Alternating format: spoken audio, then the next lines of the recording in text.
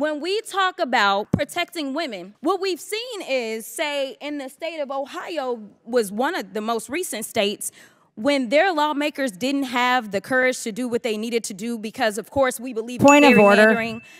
And because we believe in gerrymandering in this. Point of order. I moved to strike her words. I moved to strike her words, deplorable states. That's not a point of order. Let the gentlelady proceed. The committee will suspend. Whoa, whoa, whoa, whoa, whoa, whoa, whoa, whoa, whoa. The committee will suspend.